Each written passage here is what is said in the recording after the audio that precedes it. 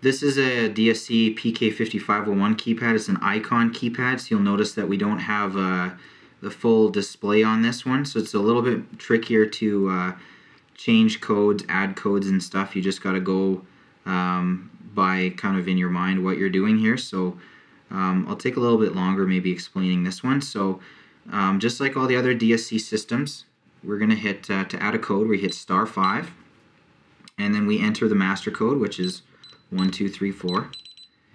Okay, and you'll see there the program light comes on, 40 is flashing, and the arm light comes on. So don't be afraid. You go, oh, I'm trying to change a code and I armed the system. No, this is just letting you know that you're in programming, mainly with that program flashing there. So the nice thing about these icons is it's flashing and telling you what is programmed. So code 40 is programmed, and that's where the master code is. So we're gonna change the master code. So in order to do that, we need to press. Oh, I might have timed out here. Yeah, I gotta just do *5 here. Put in the code again. Go back into that menu. Okay, so 40 is programmed, so we're gonna hit 40. Okay, so now I've selected 40. You'll see it's solid there, and I'm gonna put in 4, 3, 2, 1. I'm gonna change it. So now I've changed the master code. I went into programming, hit 40. The code was 1234. I changed it to 4321. Okay, and I can hit the pound button to exit out of the menu, and now that's my master code here. So if I want to go back in, I have to hit *5, and if I try using 1234, okay, it doesn't work. It gives me an error there because I've changed it to *5, 4, 3, 2, 1. Okay, so I know my master is working, because if it wasn't, I wouldn't be able to get into the programming there. And we're going to add a few. So on this one, the trickiest thing for people is you always have to use 2 digits. So if we want to change code number 1, we have to hit 0, 1.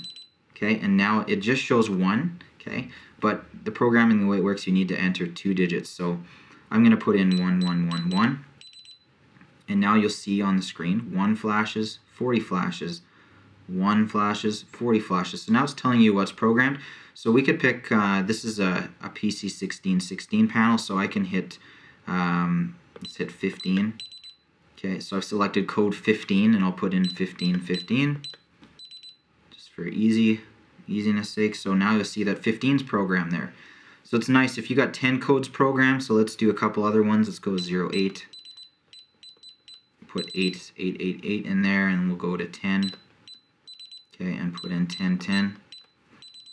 Okay, so I just wanted to do a bunch of random ones so you can see, even if you kind of have a messy setup and it's not very organized, you can still kind of clearly see where codes are on this one. It just keeps cycling through all the numbers and codes that are programmed. So we want to delete all of these out.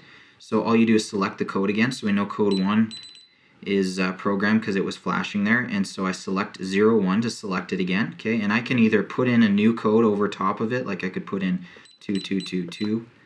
Okay, so code 1 now has 2222 in there. Okay, but if I want to delete it, I'm going to hit 01 to select code 1 again, and you press the star button to delete it, and now you'll notice that 1 is not flashing anymore, so it's going to cycle through.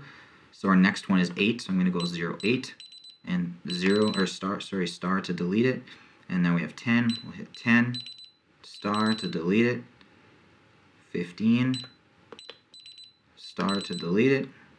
You notice you're just doing the same thing over and over again, and now just 40 is flashing, and we're going to go to 40, and I'm going to change it to 1, 2, 3, 4, change it back to what it originally was, and now I'm done on my programming. I'm going to hit pound and exit out. And there we go. We got our codes all put in there. We took them all back out, and we changed the master code and then reset it back to 1, 2, 3, 4.